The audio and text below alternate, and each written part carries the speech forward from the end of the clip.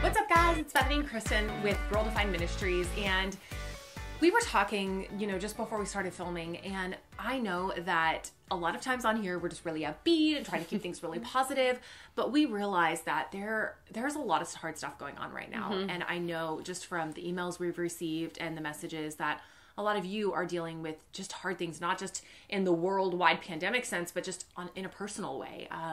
Struggling with relationships or something really hard in your family going on, or, maybe someone passed away and it's just been so difficult, or a relationship broke up, or you're dealing with a health struggle. Like, we know that, just in in your regular life, there are just hard things. And then put on top of that, like a whole pandemic and not being able to really have the kind of community and support and just everything that you need. We just want to offer you some hope and encouragement today, because it is hard and there is a lot going on, and we just want you to know we see you and we know that you're struggling, and we hope that some of this that we bring to you from God's word is an encouragement to you. I know. We love the sisterhood, and we love that you're here with us right now, because I think there can even be a lot of hope found in community, online community, which is the Girl Defined Sisterhood. You, other girls like you from around the world, gathering together to even watch a video like this, commenting over on Instagram, just like being there for one another and encouraging one another. So I love seeing you guys do that in the comments. But as a little way to encourage you to press on in whatever hard you're walking through right now, we have a shirt in our shop that actually says, "Sister, press on." Okay, I really like this. I know it's kind of like the color, like maybe a burnt not orange. Yeah, it's like a burnt orange. I really like it. Sister, press on. I like the sun. It's just kind of like that reminder that God's mercies are new every morning. Today may be dark, it may be hard, but tomorrow there's new mercies for that day. And God gives us grace as we look to Him to walk through whatever trials, challenges we're facing. And He's calling us to press on and to press into Him, to hope in Him. And so we actually want to give 2 of you this shirt that you can wear as a reminder for yourself and for everybody who looks at it. How do you get one of these 2 giveaways? Head on over, if you're not already there, on our Instagram @GirlDefined, and leave a comment just letting us know, that this shirt would be an encouragement for you, or just share an encouraging word to the sisterhood who's on there. And we're going to pick 2 winners over the next few days and mail 2 of you these shirts. Can't get my words out. So that's why we need that reminder, sister, press on, because we're pressing on, whether it's pressing on just in something actually like, kind of hard or that's in your life, or maybe it's just a circumstance where, dealing with difficult people, whatever it is, you're just struggling, and we need that encouragement to press on, not just to push through, but to press on in the Lord and to say, okay, I need to press into my relationship with God. I need to get into the word. I need to get into scripture. I need to meditate on scripture, because God's strength is the strength that we need to press on. We can't just press on our own. We can't just say, try harder, just do better, have hope, I'll stir it up. And I think, you're a great example of pressing on through these many years of struggling with infertility and all of the questions and the unknowns. And that's still an unknown, big question mark. And you've had to press on.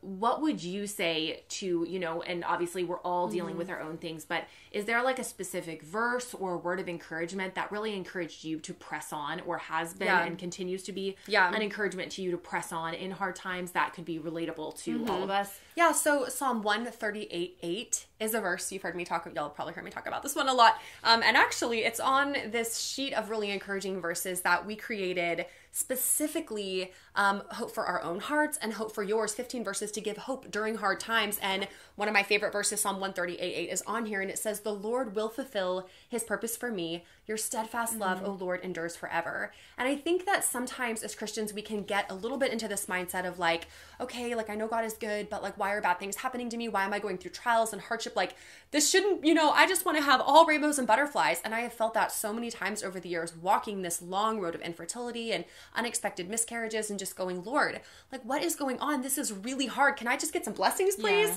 And the thing that scripture reminds us of is that sometimes blessings are found in the trials because God uses those trials like he has in my life, the long seasons of struggle and still moving forward, just wondering what does the future hold. He's used this to push me closer to him. The very things that I'm longing for the most, God is using to draw me closer to him, to say, I'm right here with you in this. When I feel so hopeless and so confused and anxious about the future, I go to the word and I find so much hope. I'm pushed to my knees even more because I'm like, I've got nothing. I need God. I just feel so emotional and broken right now. I'm just going to go to the Lord because that's all I've got. And so God has used my hard to push me closer to him, and it has become a blessing. It sanctified me. It's drawn me closer to him. And Psalm 138:8 reminds me and you that whatever you're walking through right now, God has a purpose for it.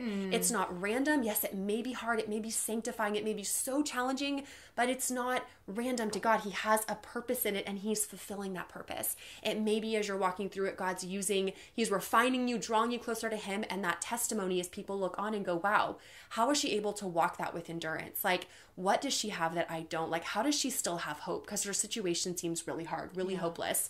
So that verse reminds us God has a purpose. He will fulfill it. And then it just reminds me that your steadfast love, oh Lord, endures forever. Yeah. Even though we may feel like God is far away, which I have felt many times, we may wonder, what in the world are you up to, God? He's reminding us that he has steadfast love and it endures forever. And so in the midst of our trials, we can trust his character. So that's one verse. But if you're like, man, I would love all of these reminders. Yeah. I mean, Isaiah 41:10, fear not, for I am with you. Be not dismayed, for I am your God. I mean, how often do we need that reminder when we're so scared and our hearts are just, crushed with fear? God saying, fear not, I am with you. Imagine the power that one verse will have in your heart as it transforms your thoughts in that moment. Or Psalm 34:18, the Lord is near to the brokenhearted, saves the crushed in spirit. 15 powerful truths to help you during hard times. And this is just a little printable that we created to give away to anybody who wants it. You can go to girldefine.com/hope.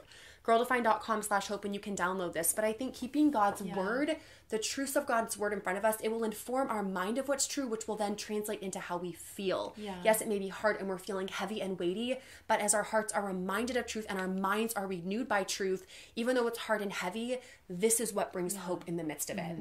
And something that's been really helpful for me is remembering why Jesus came. He came because this world is broken and because it's not as it was originally created to be. And so Jesus came to make a way for us to have a personal relationship with him and to have a personal relationship with God and to access his word and through the power of the Holy Spirit to be able to understand it and find hope in it. And you know what? I love that it starts in Genesis and the perfect garden, and then we end in Revelation where things are perfect.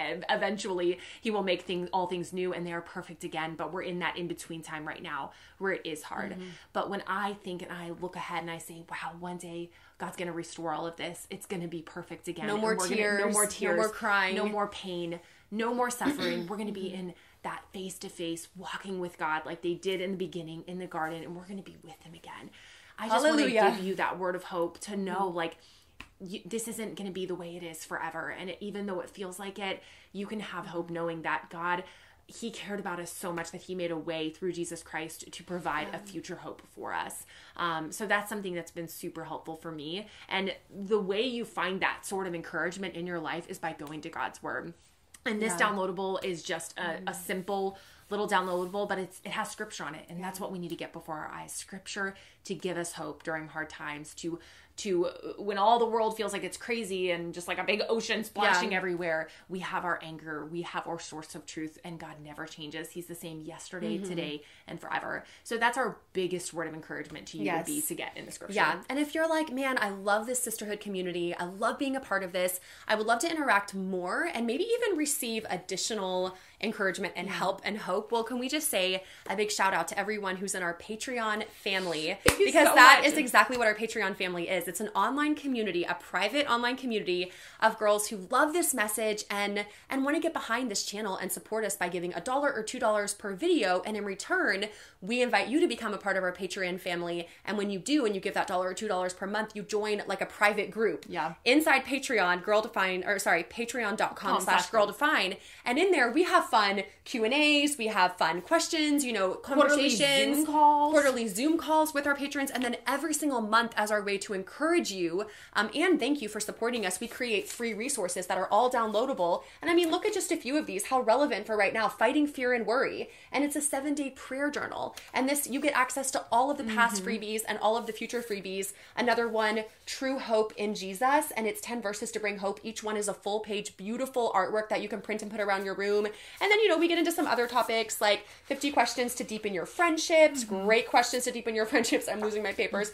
5 strategies for thriving as a single girl, and on and on. We've created a whole bunch of these, and every month we create new ones. And it's a wonderful community inside Patreon to not only get free monthly resources, but to also have that community with other sisters, and then to support Girl Defined. So if that sounds interesting to you, we would love to invite you to join us there as well. Thank you all so much for hanging out with us today, and we hope you're encouraged and just inspired to dig into God's word more and to press into that relationship with him. We want to encourage you, sister, to press on and know that God is the one who will give you the strength to do that. We'll see you next time.